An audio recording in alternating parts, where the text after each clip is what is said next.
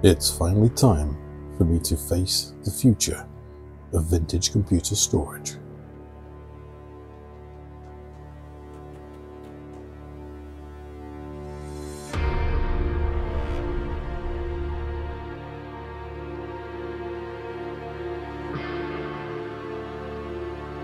There isn't much assembly required.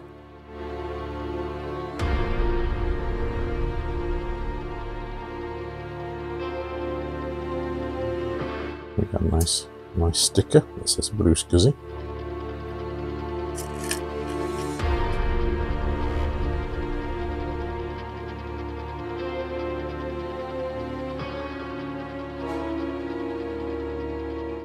Yeah, so they're not a standard socket. Sponsors of this video are PCBWay.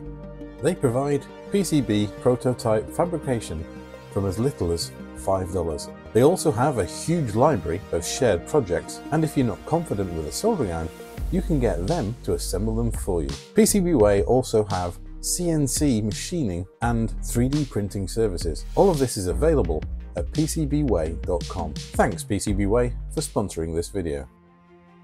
I think I can do it using 10-pin wire wrap headers. Just have to trim them off on the bottom. So we need to cut these at 40 pin.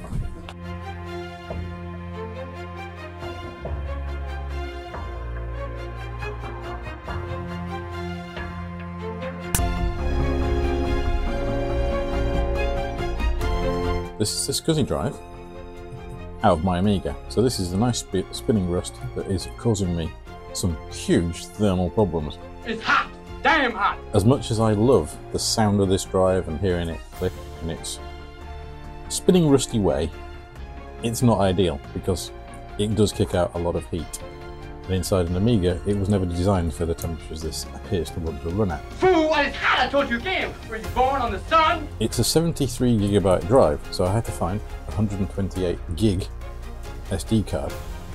And the aim here is to use Blue SCSI in its Initiator mode to image this drive. To do that, we're going to need some power. So I've got this hooked up to my tandem adapter, which has the nice handy on-off switch on it. And we're going to use that to power up the SCSI drive.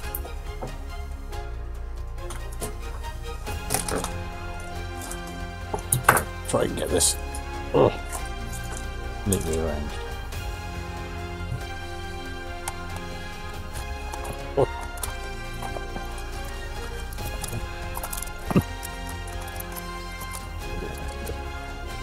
Put these two on the same SCSI bus. The first thing I've done is gone down and downloaded the latest version of the Blue SCSI firmware, connected to PC. What I need to do is hold down the button. I need to put it onto the Pi Pico.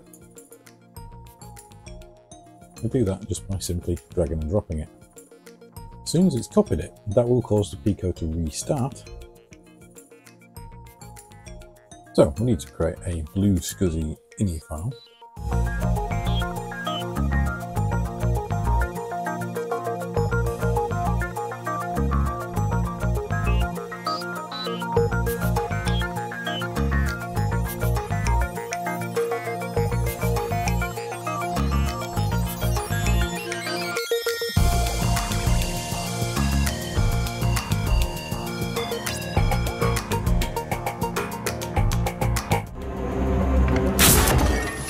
One eternity later. Well, for some strange reason, I managed to miss off the Terminator jumper and the other Initiator jumper. Oh, well, that's all right then! After adding these two, I could actually set the board up properly.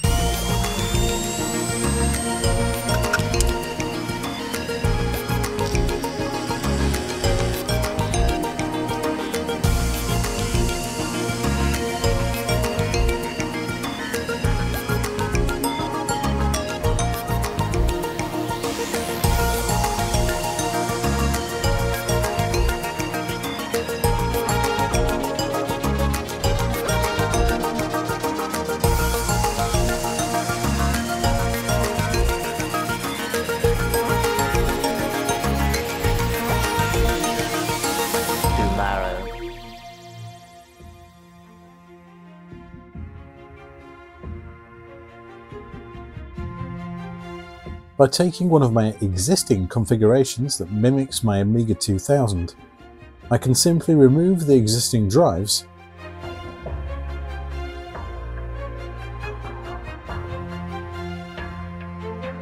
and add in the freshly created image.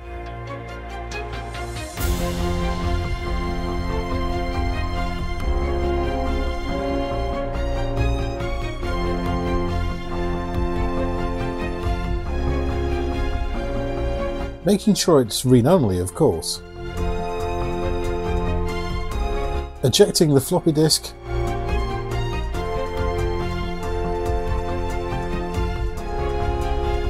And then quickly saving this configuration before we start the emulation.